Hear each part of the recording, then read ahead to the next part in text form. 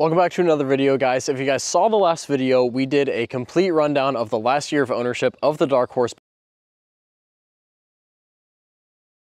There's a ton of things I love about this car, and obviously one of them is the driving experience. So let's go ahead, set you guys up on the window. You guys will see kind of almost a POV of me driving in this.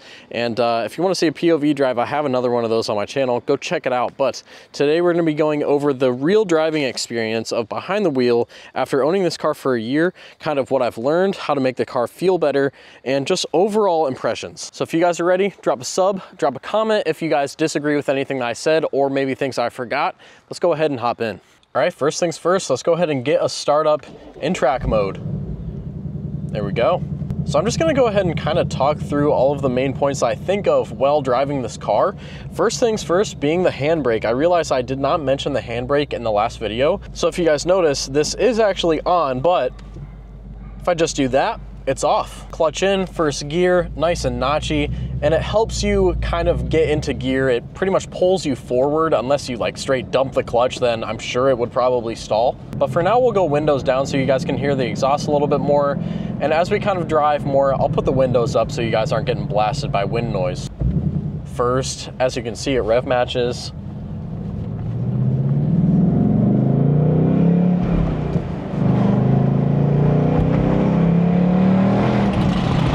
But this thing sounds amazing.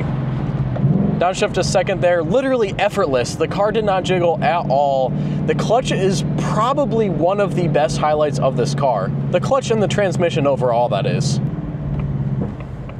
Nice little backfire there. And we'll get on it in second here. 4,000.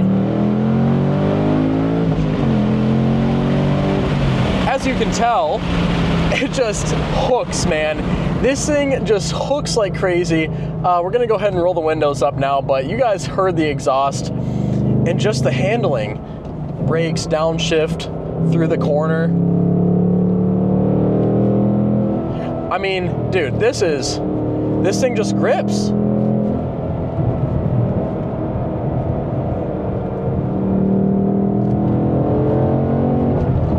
It's an amazing driving experience. That is the selling point of this car for me, is just the pure experience of driving this car. It's amazing. Now, as I said, I only have 4,000 miles on this in a whole year, so I've not driven it too much, but the other cars I do drive, if you guys don't know, I do have a 2018 M4 competition, so a little bit faster than this, which honestly, driving a faster car than this has made me really appreciate it a little bit more, because the power to weight ratio, the way that this hooks up, everything is just perfect in this thing. It fits the car really, really well. Get a downshift, and I just realized I'm not even in sport mode, which I usually always drive in sport mode, so let's go ahead and switch that over. That's honestly why around those corners it felt like I wasn't having as much torque through them as I usually do, but that'll be fixed now. I'll go ahead and crack the windows. We're going through a little bit of a... Like, dude, you can't beat it. You can't beat the Gen 4 Coyote experience. Just being able to hear that exhaust alone makes the driving experience of this car unmatched. It's unmatched. In its own way, though. I won't say that the car is 100% perfect, because there are other cars out there that if you want specific things, you know, there might be a car better suited for your needs. But third, second, on power. Woo! The roads are cold. It pulled a little bit there. I don't know if you guys could tell. I had to correct it a little bit, but still, I feel very confident. I feel very confident in this car. It's just very confidence-inspiring, which some of you might look at that as a downside, because it can get you in a lot of trouble if you don't respect the car. But as we're kind of just slowing down here, I'll throw it in fourth so that you guys can hear me a little bit more over the exhaust. And that's the glory of this car. Magna Ride makes this ride insanely good. Like, we're not on amazing roads. These are pretty good roads that I'm driving right now, but the bumps, like, I'm sure that you guys can't hear anything because I don't. In my M4, you feel and hear all of the bangs and bumps. That one a little bit. We went over a pothole, but, you know, it's overall, daily drivability of this car is very, very, very comfy. It's very quiet in here other than the exhaust. And if you were to get this car as a daily driver, which I have a video about that if you guys want to check it out, it's not really what I'm talking about today, but you can really daily drive this car if you wanted to. Other than the miles per gallon, but who cares about miles per gallon when you can do this? I don't think anybody. Oh, we're about to go over some train tracks here, so I'll be quiet and just listen. There's no crazy bumps. I'll put it in neutral so that there's no exhaust sound.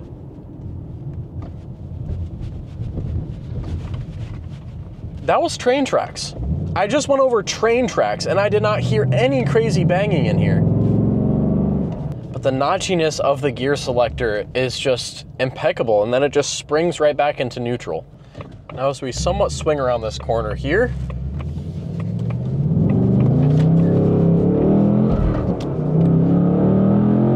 that brings me to my next point. I was gonna say steering, but you can feel quite a bit of drift in this. This thing is a ton of fun. The car gets down, man. You can really send this thing around corners if you want to, like I just did. I guess kind of drift around a turn. I don't really know correct terminology for what I just did, but I had fun with the car. Now, if you're buying a muscle car or a sports car that is this expensive, you gotta be able to do that. You gotta be able to have fun. Now, you could do that even better if you use a drift brake, but I personally have never used it, so we're not gonna be trying it for the first time on the road. But on the subject of steering, this thing does have some different steering modes if you want, but honestly, I drive, like I said, the car in sports mode most of the time, and unfortunately, I cannot change the actual steering mode while I'm in sports mode, so it's always in sports steering if you're in sports mode. But as we kind of go around a bend here, I can't feel as much out of the car as I would like. And originally when I had this car, my opinion was different. I thought that I could feel a ton because this steering is good. It's a good steering, especially by today's standards. But compared to the M4, this is extremely, extremely numb.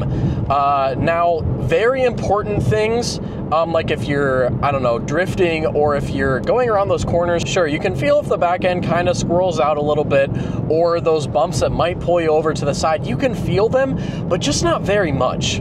But for some people, that might honestly be a good thing, a positive, that you can't really feel as much on the road, because if you do drive this car a lot, which I'm assuming most of you would, it's gonna not really beat you up while you're driving. Even in sport mode steering, you're not gonna really feel like you're death gripping the steering wheel to just keep it on the road. You're gonna be just fine. But a little curve right here, the downshifts are perfect, man. I mean, I don't know, now that I really am paying attention to the steering, you can feel it lighten up kind of as you're going over bumps. If the front end is lifted, you can tell that there's not as much weight on the steering wheel. I just wish that it was a little bit more feedbacky. Here we go through a corner again.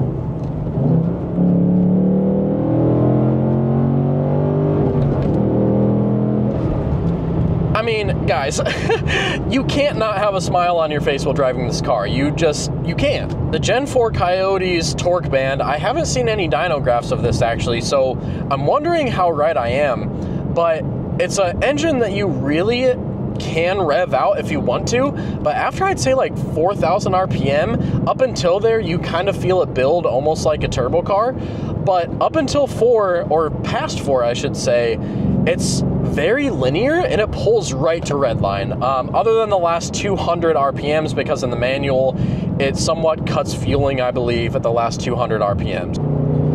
The downshifts in the driving experience of this, man, when you let off around a corner, you can feel a little bit in the steering, but like I keep saying, I wish it was just a little bit more.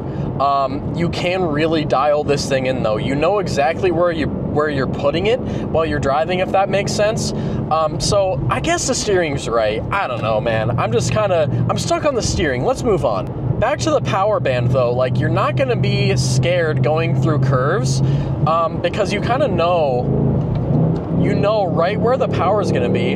So you're not gonna be hit by an unexpected boost in torque or anything like that.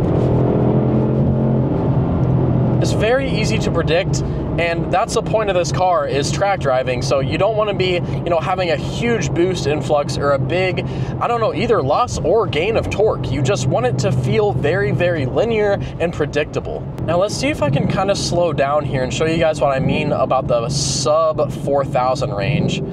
Let's see. So if I start getting on it a little bit, so we're below 2K now. If I get on it, I'm flooring it. 4,000. You can kind of see it builds up till that 4,000, 4,200, but after that, it stays very, very linear. I'm pushed back in the seat the same amount up until the red line is perfect. And I mean, if you're track driving, you're gonna be above 4K 99% of the time, I would say. And the brakes, oh man, there's nobody behind me, but yeah, that was not stopping on them. But this thing can stop. This thing can stop. Nice little curvy road here, man. This is where this thing shines. Honestly, I've done 60 to 130 times in this car. That's not what this car is meant for, man. It's fast. Trust me, it's fast, and it's 500 horsepower, but compared to the things that you can do with turbo cars, or if you threw a supercharger on this thing, it's just not going to compare to some things top end speed, but anything that would be on a track, really. So I'd say, like, I've never track drove, but I feel like I've watched enough videos. I would say that the highest I really see people on tracks, other than like perfect straightaways, is like max 110, 120. So up until then, you're going to be just fine with this car and its power. But even if I just kind of cruise around this corner, it's really nice. And if I have to hit the brakes a little bit because somebody's pulling out in front of me, just downshift and I'm barely on the brakes and I'm way safe. It's honestly, after driving these cars that have big brake kits and stuff like that, you really learn how important brakes are for driving. I mean, you're thinking obviously, but if you've never driven something that has like Brembo brakes or something as crazy as this, it's a massive difference. It just gives you a sense of, I can stop if I need to. Unless it's rainy or snowy, then I don't know. Let's get a second gear pull for you guys here.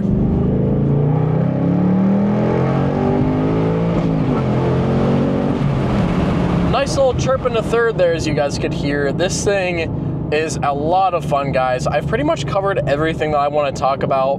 So if you guys want to see POV drives of this, put in the comments, because it's almost winter here in Ohio, and I want to crank out as many videos of the Dark Horse as you guys want to see. So if you guys want to see a night POV or a day POV drive, put down in the comments what you guys want to see from this car.